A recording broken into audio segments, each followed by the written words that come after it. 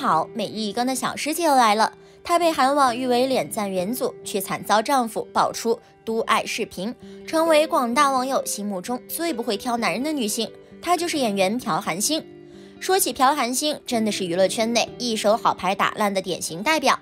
被封为小全智贤的她，原本拥有大好前途，只是她有不输全智贤的外形，在感情方面却与婚姻幸福的全智贤天差地别。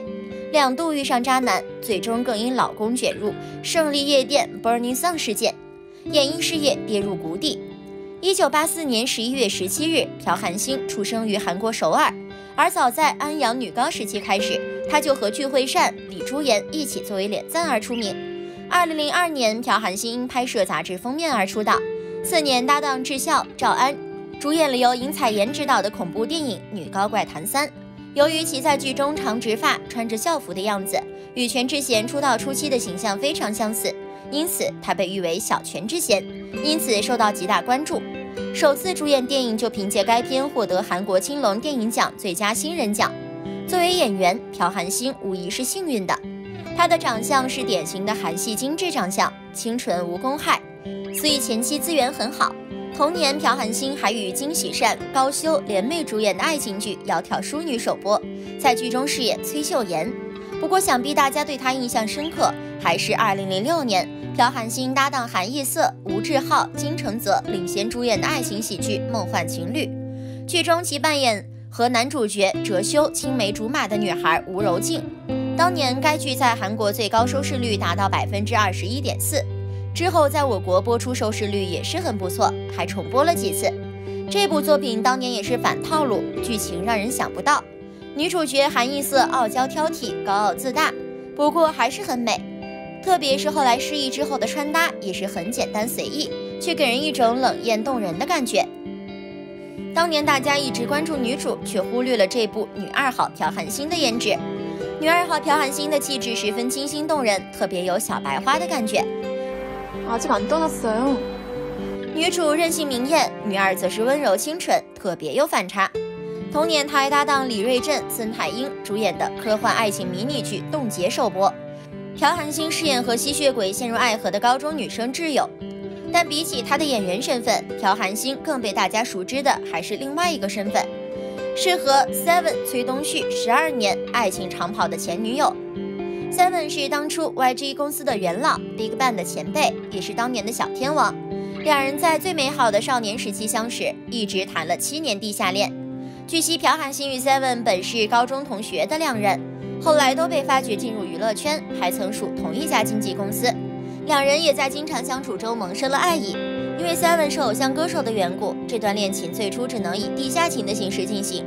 2人在一起的时候当然是甜蜜居多。但也曾在秘密相恋第7年的时候，第一次说出过分手2字。但就在说出分手的几个小时后，2009意外曝光2人的贴脸照。他俩在一起面对这个突发事件的时候，再次确认了彼此的心意，并勇敢地由秘密恋爱转变成了公開相恋。从此2人就毫不避忌地在媒体面前提到彼此，甚至在综艺中大撒狗粮。물론기억은나죠。于是韩圈小伙伴们人送外号2人7哥7嫂。时间是最好的证人，这在恋情多变的娱乐圈称得上是一个艺术了。更难得的是，尽管是众人心目中公认的大美女，可朴韩星出道以来从来没有传出过绯闻，一颗心只愿与 Seven 惺惺相惜。特别是在 Seven 去美国发展的几年里，2个人只能通过电话联系。很多次朴韩星需要男友的时候，对方却不能出现，确实很辛苦。作为被家中宠爱的独生女，能忍受这样的痛苦，并且一忍就是这么多年，足以说明朴韩星是一位善良贤惠的好姑娘。而朴韩星对爱情认真的态度得到了外界的一致赞赏。就在所有人都认为2人会一直走下去，并且圆满结婚时，谁料反转来得这么快。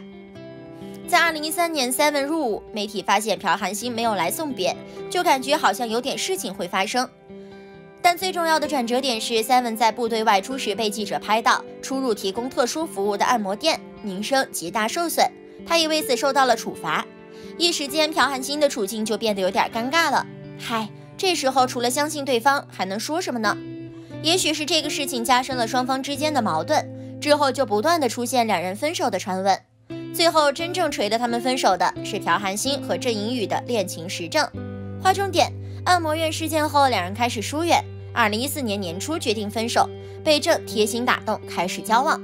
所以这是个安慰女神，然后直接转正的故事了。这段恋情倒没有闹出什么争议，但持续了6个月就结束了，原因是公开恋爱压力太大。虽然感情不是很顺利，但恋爱期间，朴韩星为观众带来了很多优秀作品。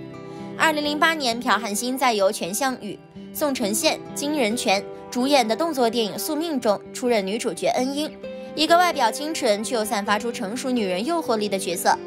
次年，他又搭档沈慧珍、朴海美等主演家庭喜剧《一起恰恰恰》。朴韩星在剧中饰演双寡妇家里的最能惹祸的韩震京。而2011年，这部《我的黑色小礼服》也是让朴韩星再次为观众所熟知。剧中他饰演看似任性潇洒，其实内心细腻的慧智。此后，他与李泰坤、郑颖宇、影视人等共同主演的爱情剧《好好长大的女儿何娜》播出。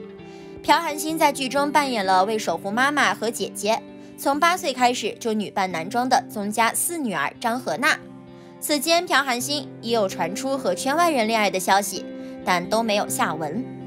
直到2017年，朴韩星所属经纪公司方面向媒体表示，朴韩星已与男友于10月注册结婚，并怀孕4个月的消息。但让人惊讶的就是，这2020年，朴韩星的企业家老公刘仁硕被卷入胜利丑闻，曝是老司机群组成员。最关键是，他还会拍摄视频发到群里分享，而他分享的视频其中就包括和妻子朴韩星的夫妻生活。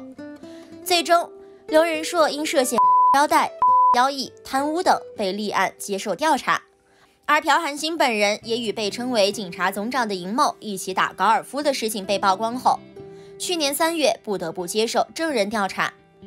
在不断恶化的舆论中，朴韩星当时正在拍摄韩剧，作为女主人公，坚持以负责作品的姿态完成拍摄。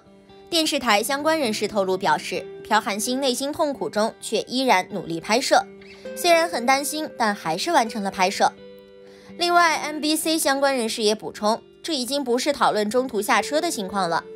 幸好拍摄已经顺利完成。也因朴韩星老公被踢爆是胜利和郑俊英的老司机群组成员，势力庞大，从警察到女人都可以搞定，可说是乔氏王，连带原本形象优良的朴韩星都被牵连，遭网友唾骂。她事后亲笔写下请愿书，文章长达3页 A4 纸，希望能力保老公，更带老公出面道歉。身为妻子的我真的很抱歉。而朴韩星在道歉过后，整个人宛如人间蒸发，消失在演艺圈。去年才被爆料，他和家人们悄悄搬家，移居到济州岛，远离是非纷扰。但因为之前风波闹得太大，他就算出门也是遮遮掩掩，复出之路相当困难。